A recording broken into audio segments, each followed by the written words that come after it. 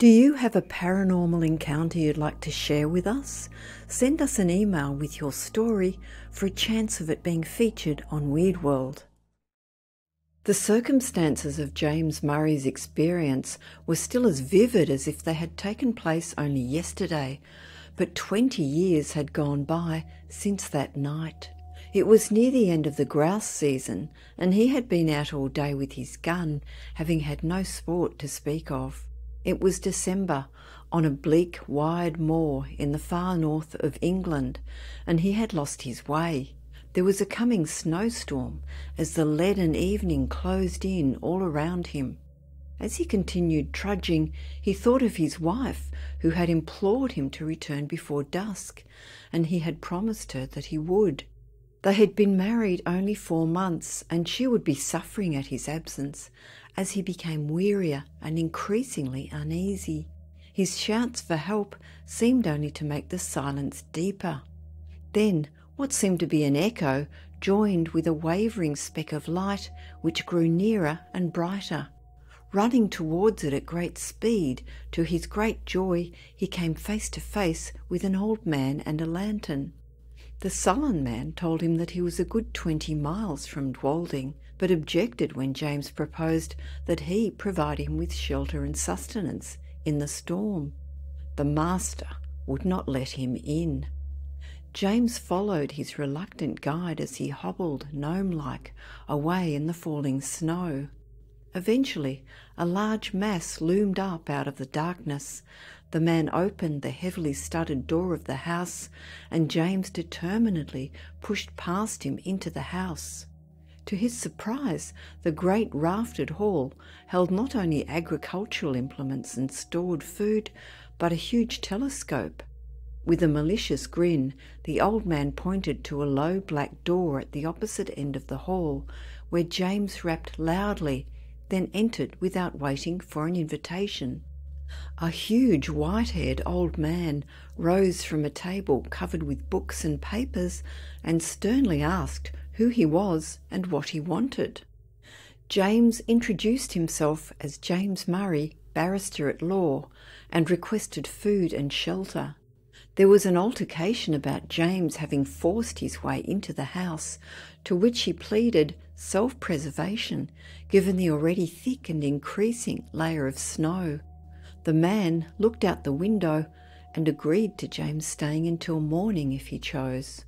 After the meal, he proceeded to ask James about what was happening in the outer world, as he was the first stranger who had crossed his threshold for more than 4 years.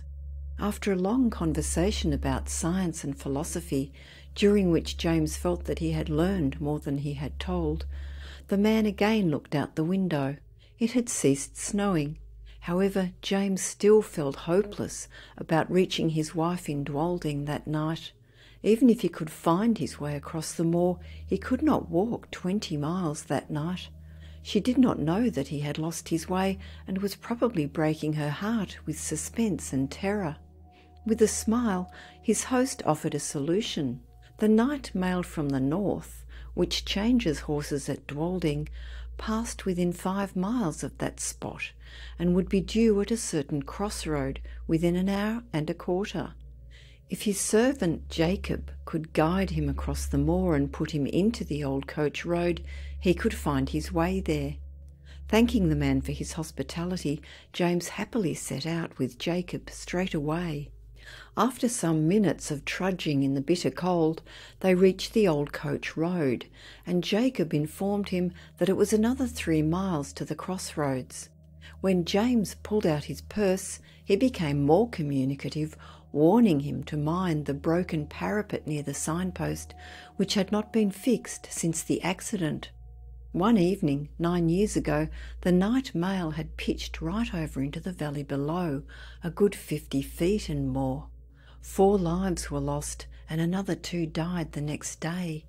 After handing Jacob half a crown, James was able to walk fast along a line of stone fence, while it seemed to become colder, his feet like ice.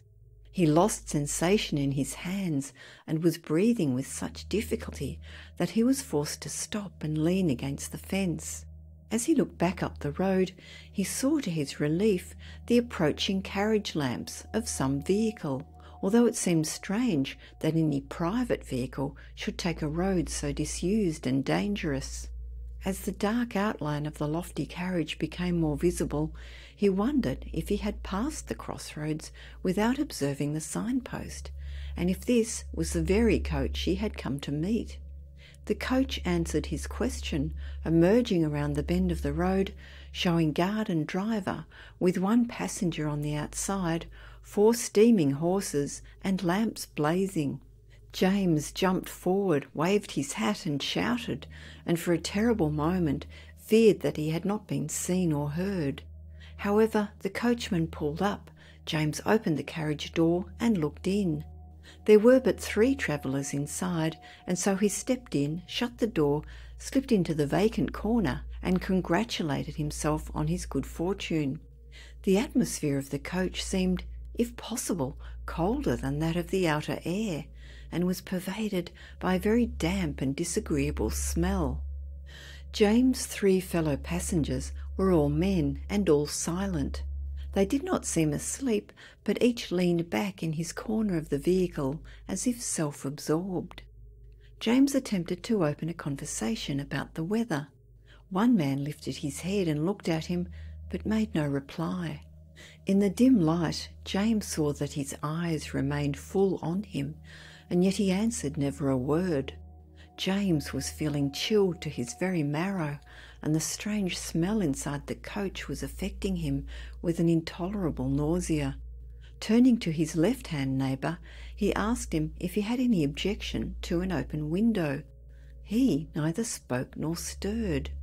James repeated the question somewhat more loudly, with the same result.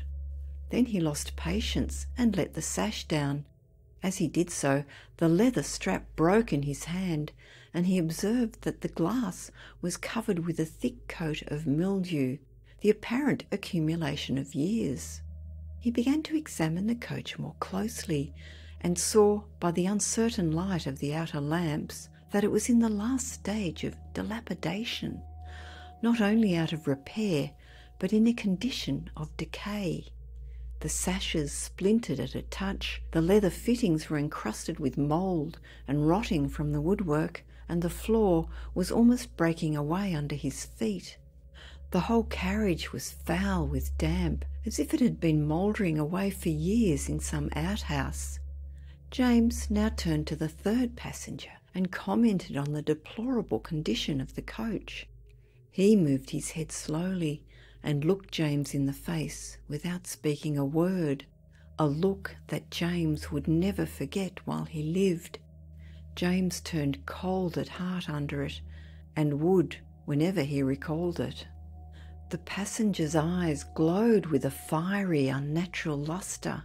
His face was filled with rage, his bloodless lips drawn back as if in the agony of death, showing the gleaming teeth between.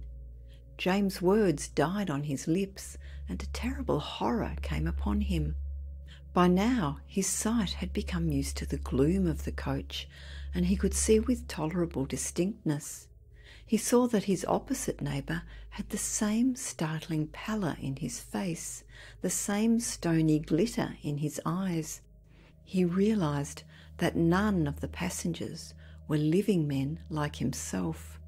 A pale phosphorescent light, the light of putrefaction, played upon their awful faces, upon their hair, dank with the dews of the grave, their clothes, earth-stained and dropping to pieces, their gaunt hands. Only their terrible eyes were living, and their eyes were all turned menacingly upon him. A shriek of terror, a wild, unintelligible cry for help and mercy, burst from his lips as he flung himself against the door and strove in vain to open it. In that single instant, James saw in the moonlight the ghastly signpost rearing its warning finger by the wayside, the broken parapet, the plunging horses, the black gulf below. The coach reeled like a ship at sea. Then came a mighty crash, a sense of crushing pain, then darkness. It seemed like years later that James awoke one morning from a deep sleep and found his wife watching by his bedside. With tears of thanksgiving, she told him what had happened. He had fallen over a precipice close to the junction of the old coach road and the new, and had only been saved from certain death by landing on a deep snowdrift at the foot of the rock beneath. He was discovered at daybreak by two shepherds who had carried him to the nearest shelter and brought a surgeon to his aid. The letters in his pocketbook had shown his name and address, and his wife summoned to nurse him, finally out of danger. The place of his fall was precisely that where a frightful accident had happened to the North Mail 9 years before.